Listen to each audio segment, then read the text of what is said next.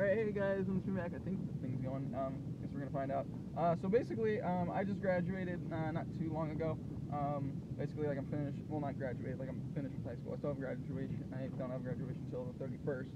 But basically, I'm done with high school, and I'm actually making this video for actually just to kind of give props to a few of the teachers that were actually really big deals in my life. There were teachers that I found actually really cared about me. You know, they really, sorry, I am driving right now, but they're teachers that really, cared about me. They're teachers that I could honestly say, you know, I really saw that they cared about me and wanted me to succeed and wanted me to, enjoy my high school career. So right now I'm gonna give props to those teachers, to Mr. T or Mr. Treemstra.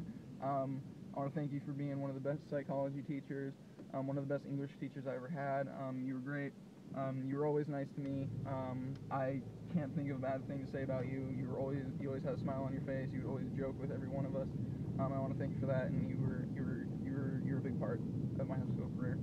For the next teacher I want to give props to is my teacher, my Bible teacher, Mr. Rice.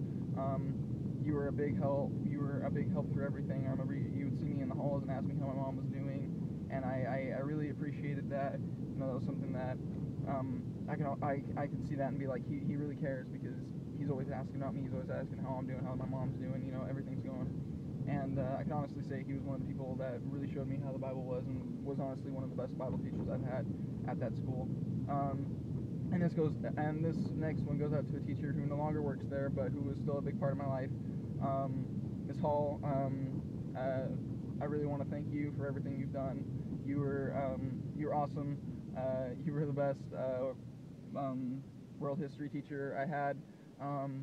I really appreciated having you in class. You were the best. You made things fun, things light, and things entertaining. You know, I don't know. I can't really honestly say what you're doing now, but whatever you do, I hope that you are blessed thoroughly throughout, and I hope that you succeed and you're always going up. I hope that your kids are going to grow up to be amazing men. And yeah, so that's it. That's all I wanted to do for this video, guys. I just wanted to thank those three teachers.